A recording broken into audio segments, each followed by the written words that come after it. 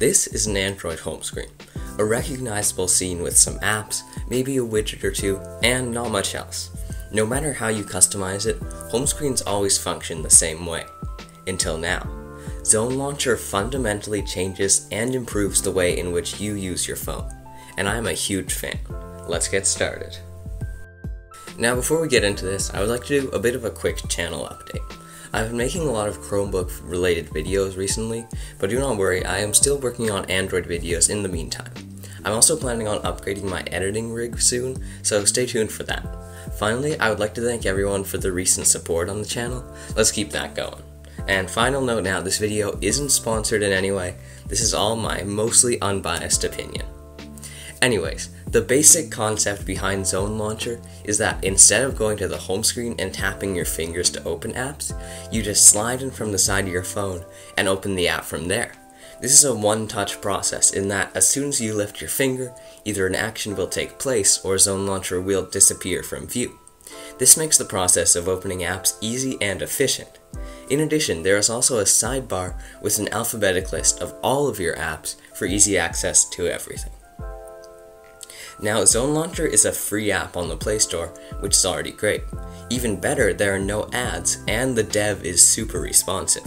When you first download the app, you're greeted with this screen, which shows you the basic concept of the app. Drag from the side of the screen and complete an action. You then have to select your dominant hand, in my case, right, and enable some permissions for the app to work. Don't worry, these don't give away your privacy or anything. These just allow the app to be on top of any other app you're using. From there, the customization begins. By default, all you get are empty circles on a plain black background. Somewhat disappointing. Trust me though, it gets a lot better. Inside the swipe in interface, in the bottom left, is a little settings icon. Hover over it, release your finger, and you'll be taken to the edit menu. From here, you can customize the shortcuts, triggers, appearance, and more. This menu is also where the name of the launcher comes in. Zones. You can add categories known as zones for different groups of apps or shortcuts in the launcher. For example, you may want a social zone, a work zone, a utility zone, and an other zone. In each zone, you can add apps, shortcuts, or quick toggles. Some of the quick toggles include taking a screenshot, locking the screen, quickly switching apps, or turning on the flashlight.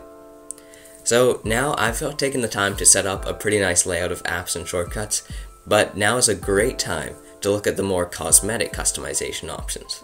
Firstly, under triggers, you can change the area where the app will recognize your finger, or add multiple for easy access. This is pretty self-explanatory. Appearance settings is where it really gets interesting. You can change the background wallpaper or color, edit or remove the selection ring, change the text color, and more. However, my favorite feature is the ability to change your icon pack.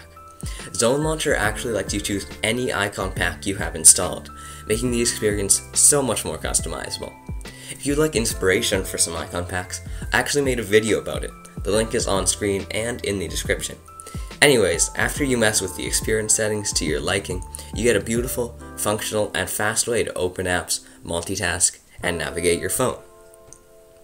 I really enjoy the convenience and simplicity of this launcher. The quick swiping gestures allow you to navigate at outstanding speeds and minimize unnecessary home screen usage. I personally have reduced my normal home screen to just a few apps, and that's really mostly for looks. I just can't recommend Zone Launcher enough. Once I had it installed, I was hooked on the convenience and speed. As usual, the link is in the description if you are interested. For now though, this marks the end of the video. If you enjoyed, it'd be awesome if you would leave a like and subscribe. Really helps the video and the channel as a whole. But for now, thank you for watching, and I will see you in the next video.